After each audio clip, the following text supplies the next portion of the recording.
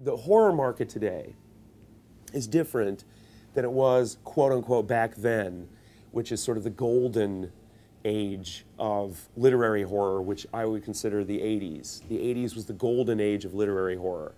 Stephen King was probably the gigantic ship cutting through the ice at that time. But there were many, many, many brilliant, great writers that were inventing practically their own genres of horror in the mid-'80s. It could be, not to get too grad schooly on you, but I think about this a lot. It could be that, you know, we were in sort of the Reagan heyday and we were, you know, essentially in peacetime and sailing high and everything, and horror reared its head as this sort of dark underbelly beneath Reaganomics.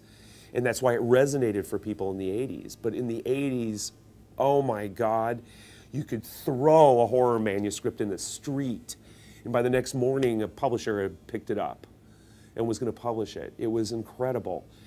And I find it fascinating to look at it in terms of the zombie craze today, the zombie popularity, which resonates today in really fascinating ways.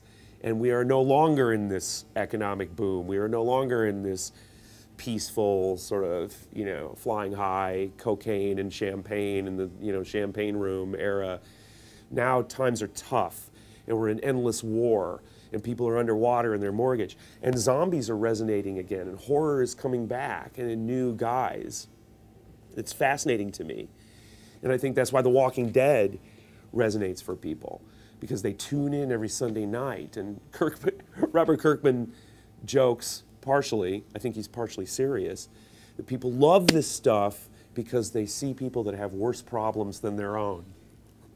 You know, it's like, well, at least I don't have that zombie hiding out in my garage, ready to eat my spleen.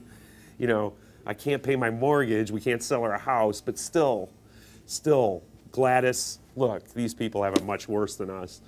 I think there's really some truth to that. But to me, the zombie, just as horror resonated in the 80s, and it became this commercial boom, this sort of gold rush for authors in the 80s, and people were doing tie-ins. Speaking of licensed properties, the 80s was just tie-in palooza, because there were just, John Carpenter was sort of reaching his first peak of his films, and Wes Craven, and everybody wanted a tie-in book because the literary horror world was selling like hotcakes. And it was just amazing. And that's the era that I came in on, the tail end of it, the late 80s and early 90s. That's how I sort of shuffled in a side door into the business. But zombies resonate today, I think, in a fascinating kind of doppelganger way to the 80s.